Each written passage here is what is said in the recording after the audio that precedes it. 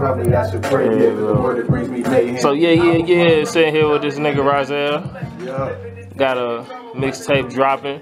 Hey, Penske Perfection, man. June 15th. June 15th. Niggas just kicking it and shit in the studio. Hey. This gonna be on the tape? Yeah, this one gonna be on the tape. Okay. Yeah. Shit, this on the tape, shit.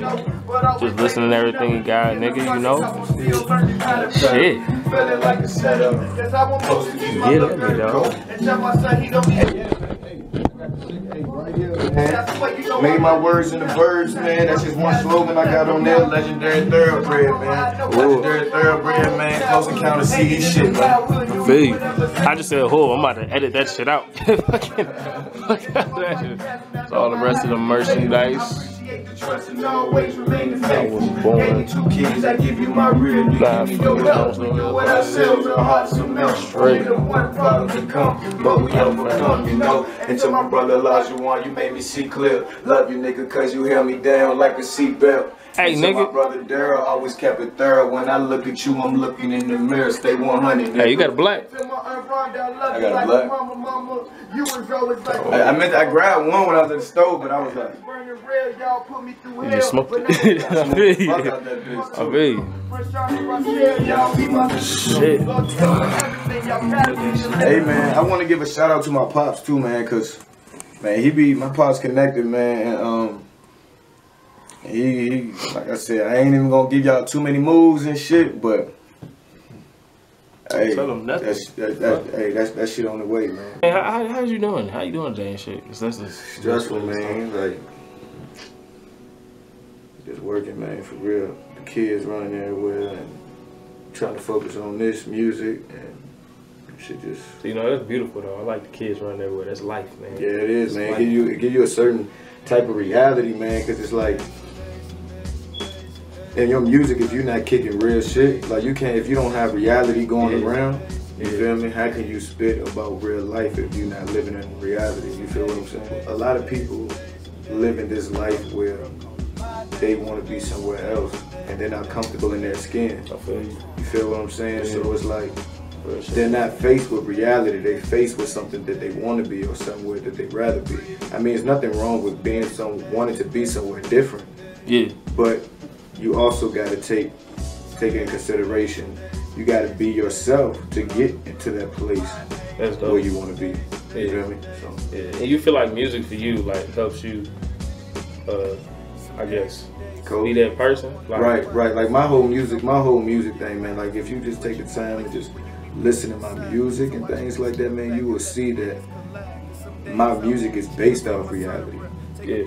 You know. So like, what's your goal for your music? Like, what are the things you want? Man, my goal for my music, man, is to be heard, man, because all that, I hate that mumble shit. What you actually saying? You feel me? Like man, I done have people compare me to J. Cole, man. I done have people say like, you know what I'm saying? When I listen to your music, you give me chills, like.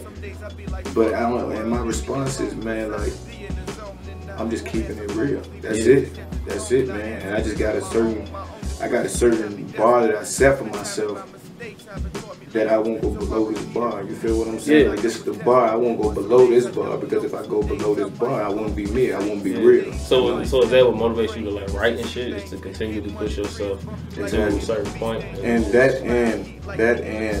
my music is my vent. I've been through my music. Yeah. So I might be going through some things I can't talk to nobody about, and I end up venting in my music. I feel you, bro. That's shit. Hey, real shit, man. Picking the music today, like, how you feel like everything? The music today, man, is controversial, man. Like, you got some music that some people like, and I can't get with the music. Okay, why? I can't get with the music, man, because it's like. Yeah, stuff, Shiny, you don't like that? I can't get with no, man. It's more like the Lil Yachty rappers and things like that. Yeah. I feel like, man, if it don't, like Big Chris said, man, if it don't touch my soul, I can't listen to it. You know, so I mean, it's more like that. Shit. Well, I mean, shit. You talking about being real and how you can't feel today's music. So, shit, what's the specific topic? Like, what's your music about? What is you about? My music is about day-to-day life. My music is about, you know, uplifting people, or, you know what I'm saying? Like, it's uplifting people, like, man, like, cause I know if I say something that's real, somebody else gonna feel what I'm saying because they're in reality. And a lot of times reality, everybody that's in reality can have common pains or common hurts, and that is what my music is inspired by. I feel you. Shit, that's cool. Shit, so that's who your music is for, basically? My music is for everyone. Black, white, Mexican, short, tall, midget. You know what I'm saying? Like it's for everybody, man. I can't put my music on one person, male, female. I can't do that because then I would be sexist, or I would be racist, or I would be, in my mind frame, that's how I look at it. And I feel you. Pain doesn't have color. And you know what? That being said, I heard one of your songs, Black Tears, and you said that song is for everyone, but from what I heard, it sounded like you were targeting a specific group of people when you wrote that song. So tell me how these other groups of people could relate to your song in a way. So the title Black Tears, that's coming on Penske Perfection June 15th. So Black Tears, okay, so you have a normal type of pain. Oh, he broke my heart, he did this, he did that, she did this, she did that. But then I separate the pain levels. You got that type of pain, then you have the type of pain of, oh, my mom died. Oh, you know what I'm saying? I'm living with my mom having seizures every day. Yeah. I'm living with these deep, dark pains that not just hurt your heart or hurt your feelings, it hurts your soul. You know, like let's just say you walk down the street and you see somebody get killed, right? It'll bother you for a little bit because you just seen somebody get killed. But if you walking down the street and you just seen your brother get killed, that's a whole nother different type of pain. Yeah. You feel me? So. Yeah, that shit makes sense. Shit, so what artists inspire you? I mean, shit, probably J. Cole, I'm assuming. Since man, J. Cole, my man. Five fucking times. J. Cole, my mans, man. Like, J. Cole, Big Crit. You feel me? Yeah. Sometimes I can feel what Logic's saying, you know. But as far as like, man, like Kiki Wyatt, man, Erykah Badu, you know, like Alicia Keys, that new album she just dropped, man, that shit was something real. Yeah. Man, it's just like, man, if you got that soul feel to you, that soul feel is what really makes me, you know, enjoy artists, enjoy your personality, enjoy your type of music. Cause like I said, it don't have to be rap.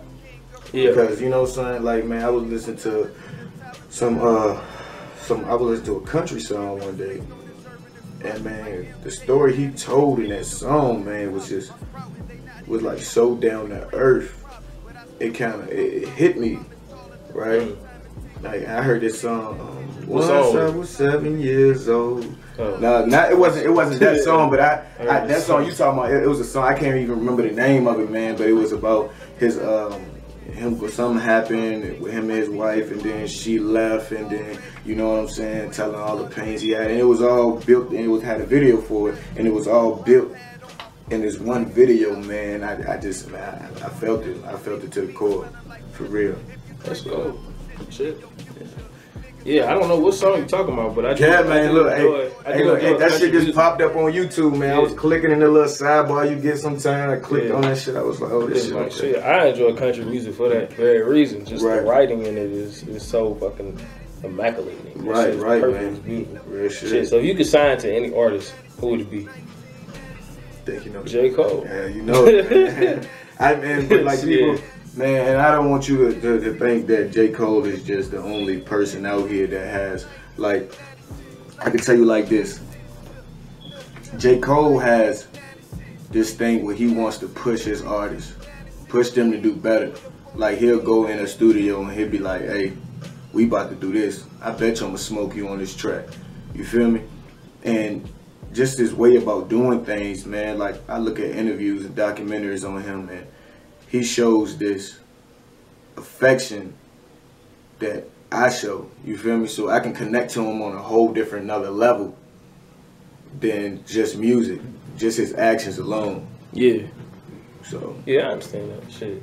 Well, I mean, shit. That being said, like, you feel like there's anything stopping you from achieving what you want to achieve? Nothing. But I can say this Army lifestyle, man, because if you didn't know, I'm in the Army, and like my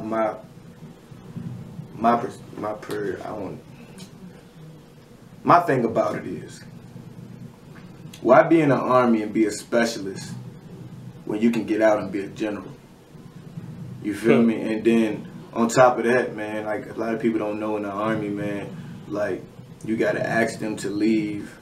You know what I'm saying? If one of your homeboys die or something like that, they tell you who's your family. Like, you can't just, if your homeboy on the block, y'all grew up like brothers, if he passed away, you tell them, they be like, no, you can't leave that. You didn't put this on this paper. You didn't put him on this paperwork as him being this, that, and the third. You know? Yeah. And like, if let's say I want to go do a show in Atlanta, I can't do that show in Atlanta because I have to, you know what I'm saying? It's outside of my radius. Exactly. So, I mean, I ain't gonna lie. How do you deal with your family life and shit? Just being in the Army, like shit. You got two wives. Ha! You got 2 kids and a wife and shit. So like, yeah, how you balance all this shit? Music, Army. It's hard, family? Man. It's hard, but just like everything in life, man, you find time in the things that you want to do. You find time in it, and I just feel like, man, like my song Legend, man, I said, as of lately, I ain't really seen no competition.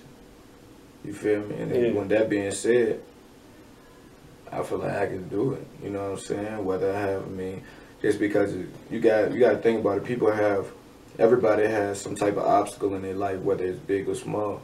I was watching this Tyler Perry movie one day, and it was like, on your GPS, God works like a GPS. It'll tell you where your destination is, but it don't tell you all the stoplights. It don't tell you all the red lights. It don't tell you everything that's gonna have that moment of, you know what I'm saying, moment that you stop. Yeah. To get where you actually have to go. Yeah. You feel me? So I mean, I just look at it like that, man. Like, it's everybody gonna have issues. Everybody gonna have problems, but it's up to you to determine if that problem is gonna be the end of your destination. I feel you. That's cold, man. Shit. Yeah. So like, coming up, did you have issues finding like producers or a studio or anything like that? Because you ended up building your own shit. Yeah, you know what I'm saying? Like, so, man, I used to stay with my dad, and it would be the funniest thing because, man, I used to record. I had a laptop right here. I had some Sony headphones that I got from Walmart, and I broke the headphones, right? And I plugged it up to the mic, to the computer for the mic, and I was rapping over this. I was rapping over the headphones, and I threw the cover over me to kill all the white noise in it. So I was rapping like that for a minute, man, because at the time, wasn't nobody trying to fuck with me, you feel me? So I just noticed that I gotta fuck with myself. Yeah. Ain't nobody gonna do it like you anyway. So, I feel you, shit. I do that same shit, nigga. That's why I fucking made my own beats. You feel me? In Florida, like, ain't nobody had no beats for me. Yeah, if they did have a beat, they... Because you got to think about it. Nobody's going to exceed your expectations like you, because you know exactly what you want. You in the studio making a beat, and you be like, damn, you listening back to it, and you be like, damn, that cymbal sound ugly as fuck. Yeah. You can go back there and take that cymbal out. Exactly. You feel what I'm saying? Exactly. So, yeah. Like, shit, being your own motherfucking creator or everything. Even on somebody else's shit. You still, because since you make beats, you still know how they arranged and what you like and what you don't like. Somebody got shit in there you don't like, take that shit out, man. Shit. So have you noticed your fan base increase at all on your Instagram and these social media? Yeah, man. Actually, I have, and like it's like every time I let somebody hear my music, it's like another fan pop up. You feel what I'm saying? So it's like it's getting around slowly but surely. Yeah. You feel me? So I mean, it's always a good thing, man. It's just always a good thing, because it's like not saying that I do it for my fans, but I do it for my fans, but mostly I do it for myself. But it feels good when I can see the another fan pop up. Yeah. You know, and they come. I feel you get recognition from people. Right, you getting recognition for your hard work. You feel me? Yeah, so, it's nice to be noticed for sure. Straight up. So, if you could compare yourself to anyone that's not J. Cole or Big Crit, who would it be? It would be, I would say, Mos Def. It'd have to be Mos Def because sometimes, man, I listen to Mos Def, man, and the things that he say be so powerful, man. It is ridiculous. So, that's actually shit. I did not expect you to say that. Yeah, he's one of the greats. Like he's legit one of the greatest rappers and ever. I feel like he's so looked over. That man. niggas do not pay attention to. Exactly. Like, Mos Def is that nigga. He a monster, man. That nigga. That motherfucker's so lyrical, man. It's crazy. He is. His whole style, his swag. That was a good fucking answer, nigga. Yeah, straight up. That was a good ass answer. Well, shit, my nigga. Done with all the questions, nigga. That nigga concluded the motherfucking interview. Hey, man. Hey, Rozell, man. Instagram @RozellMusic_. Facebook Rozell Music. Hey, holla at me.